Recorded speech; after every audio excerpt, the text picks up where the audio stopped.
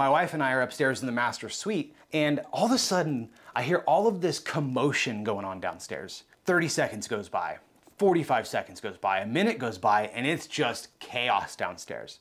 And so I go running down the stairs. I'm probably in my boxers or a robe. He was on all kinds of drugs, showed back up at the house completely high as a kite. And I mean, he was like ripping his cell phone apart because people are following him and tracking him, and he doesn't really understand what's going on. And so he's trying to get violent with some of the employees that I had in the house, and he like climbed in one of the guy's windows while he was sleeping. It was a crazy, chaotic nightmare. And that was how this whole journey of my fourth company started. And that was basically how the rest of the journey went. I became so stuck in the day-to-day, putting out all of these little fires. It was probably God telling me like, hey man, you're going the wrong direction, and I just wasn't having it, I wasn't listening. And things were just going wrong. We were in business for 9 months that time, a very short period of time.